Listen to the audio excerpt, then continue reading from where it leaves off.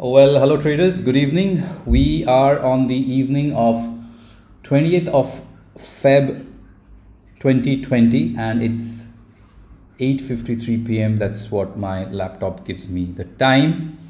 I purposely wanted to make this video because the markets overall worldwide, equity as an asset class had fallen, tumbled significantly, and what should we be prepared for as we invest or trade in the market.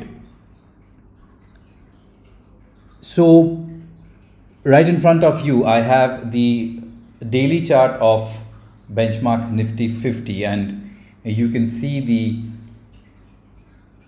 the momentum at which the markets have sold off over the last 6-7 days. Especially the way the market gapped down today, especially the way that after gapping down over 200 points, there was no sign of any intraday respite.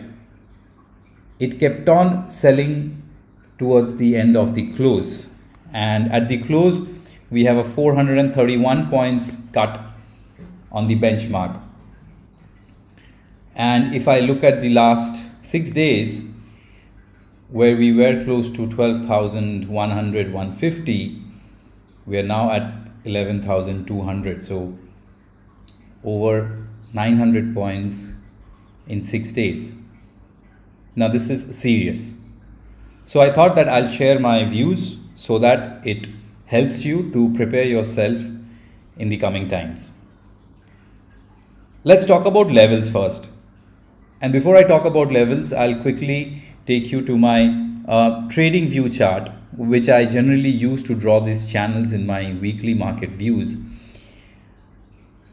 And you would know from my last market view that I was looking at that 11,600, 700 zone, this one, which the market respected end Jan.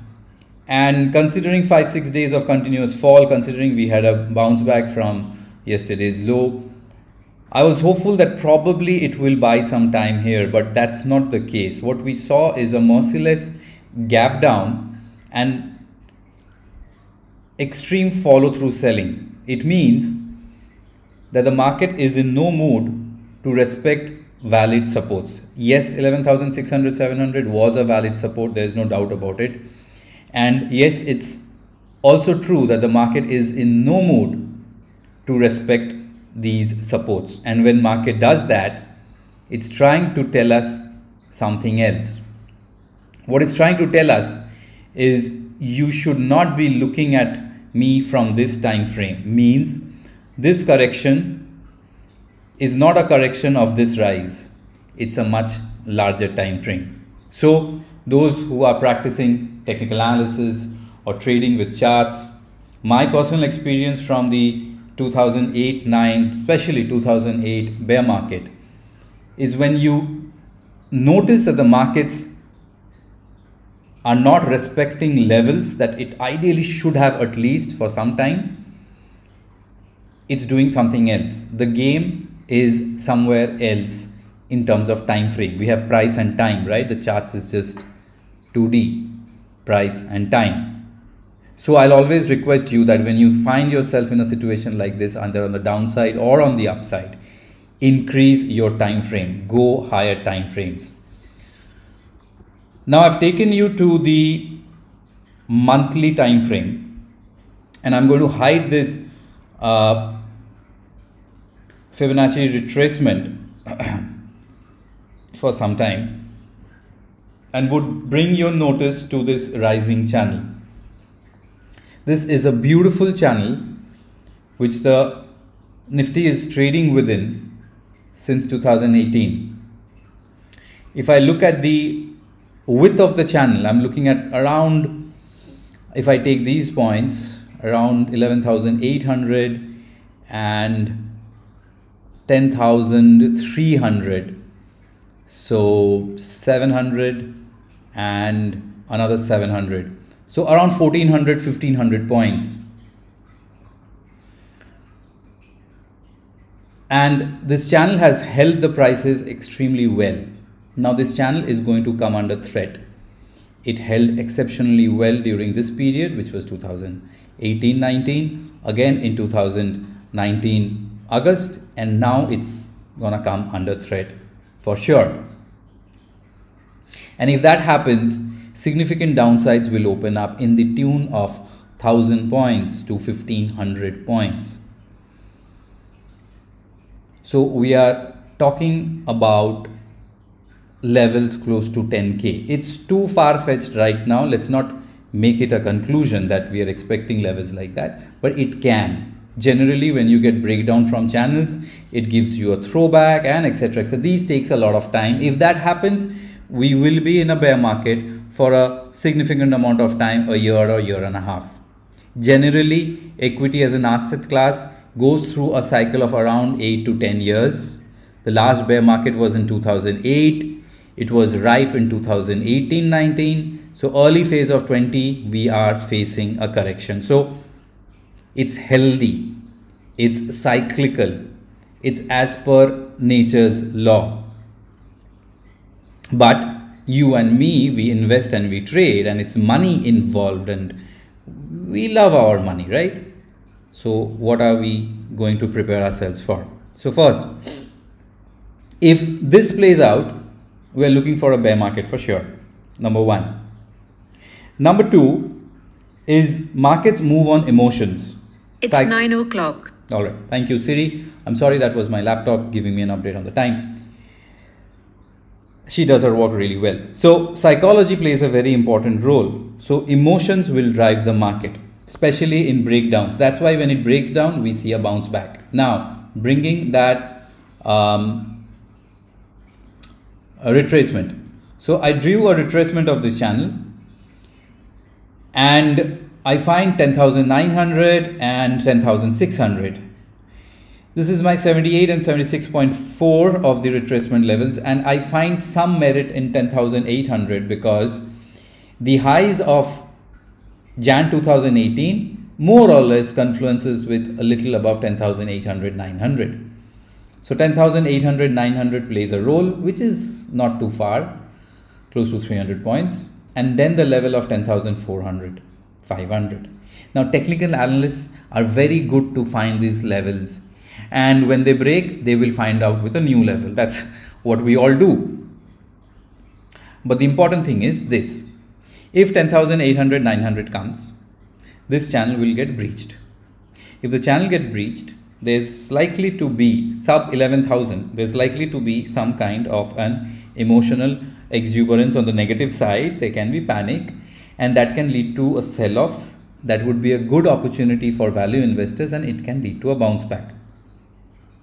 Bottom line, if 10,800, 900 comes, and if you see a red candle down here, of course everyone will be bearish. So will you, so will I be maybe. But if immediately if you see it bouncing back within the channel, maybe the worst is over.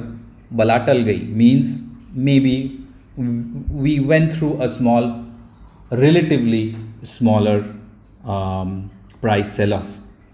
If not, if 10,800 does not hold, then brace yourself for significant downsides. You will have bounce backs before that, and all the drama will happen. We are all aware of it. So look at the higher time frame.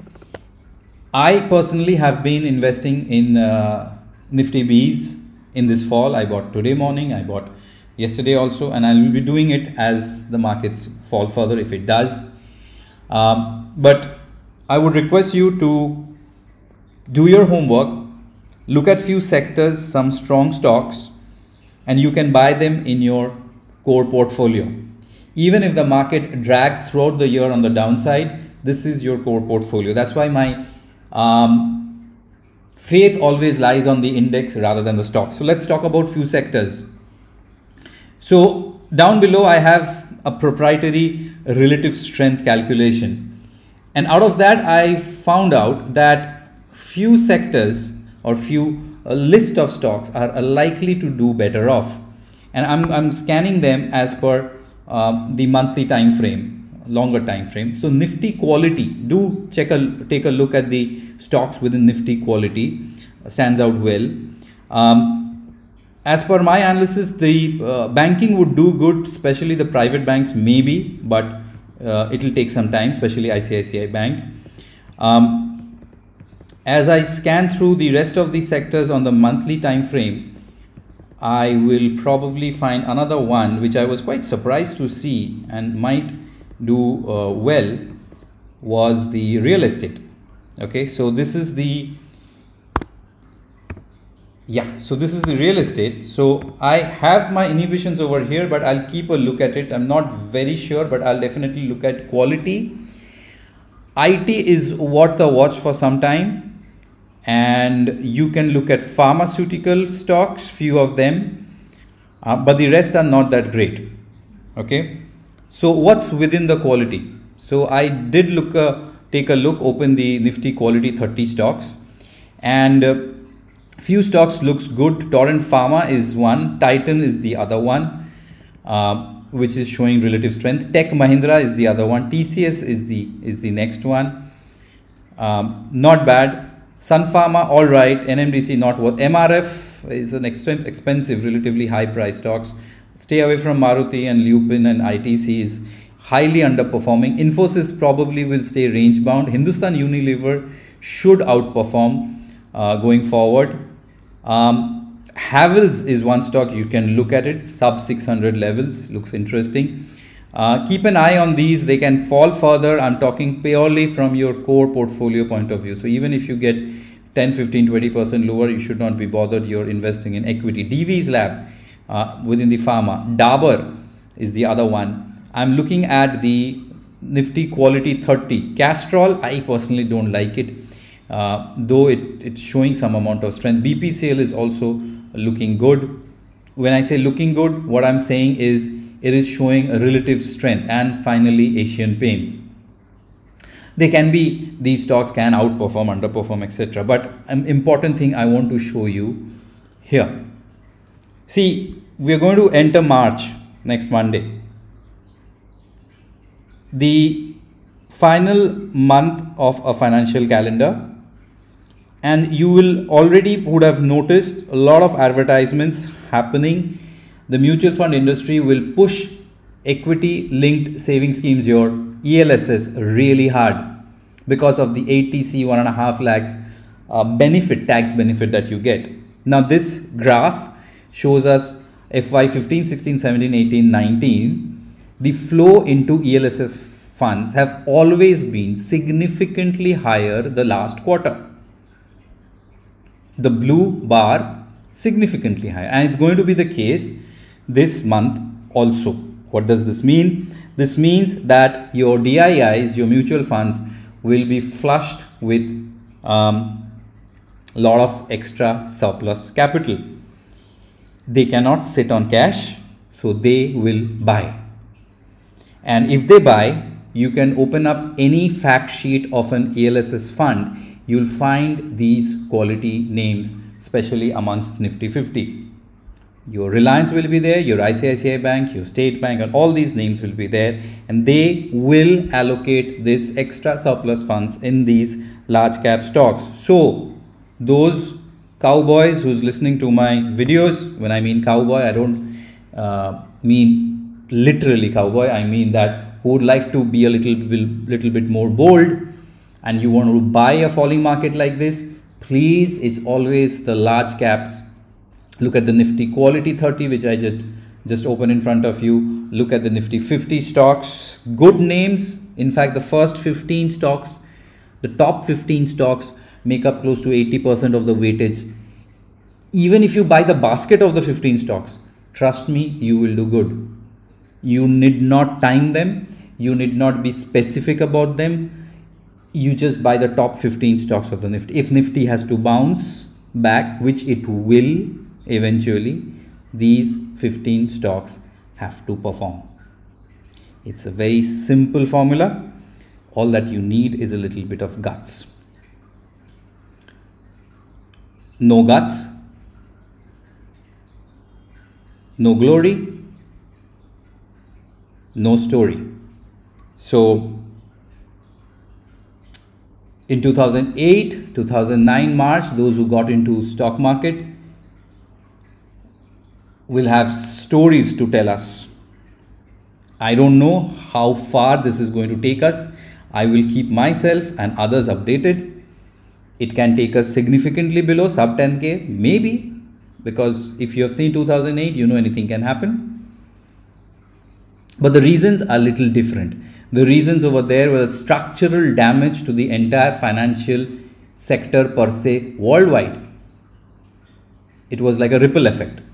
Over here, we are not talking directly internal damage into the financial sector per se. We're talking about an external element which will slow down things. It's not a damage, all right? It's going to slow down things. So I don't see significant downsides, though I am worried because markets are not respecting the supports. So I'm sorry I've taken a little more than 15 minutes to make this video. I hope it makes some sense to you. I request you to please feel free to share your thoughts, feedbacks, and I'll try my best to keep you updated about the weekly market updates and any special stuff like this. If that happens, I'll share my experience with every one of you. Thanks a lot for listening to me. Take care of your trades, take care of your health. This virus thing, please be careful. Try not to travel. Keep your hands clean. If it's not necessary, please don't go out in big groups in some events or parties. It's a matter of time. The summer's coming for India, so we should be better off because of the heat. Please take care of yourself first and then your portfolio. God bless. Take care. Thank you.